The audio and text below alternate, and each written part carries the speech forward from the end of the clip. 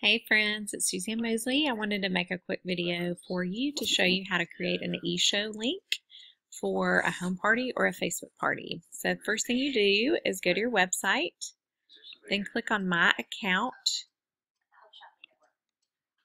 and this screen pops up. I'm going to add an event, and it automatically generates today's date as the start date.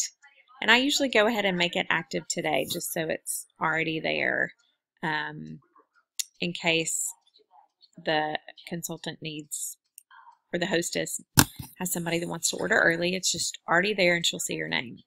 And as far as the expiration, I usually try to, this party that I'm setting up for ends on the 9th. So I usually make it about a week later because these Eshow, their names will vanish from the website based on this date and time. So early on I made the mistake of setting this up the day that it closed, not paying attention to the 12 a.m. So it vanished and there were people that were trying to order and they couldn't find the hostess's name. So just a little tip on that one.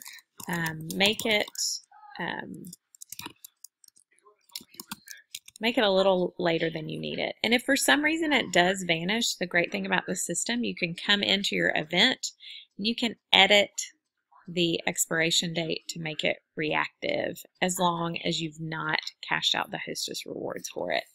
So, and I'm just creating this for myself. So you just put your hostess's name. You have to have an email address. I don't guess you have to, but I like to have that for my hostesses because then that way they get an email every time someone orders from their party. So there you go. I've got two in my name.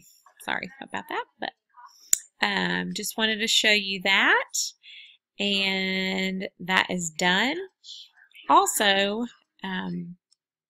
with this website, you have a 6-digit code at the end of your website, and that is the specific party number, and that reroutes the website to that specific party.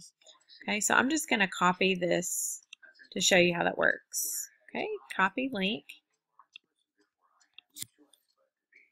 So here, let me show you just, whoops.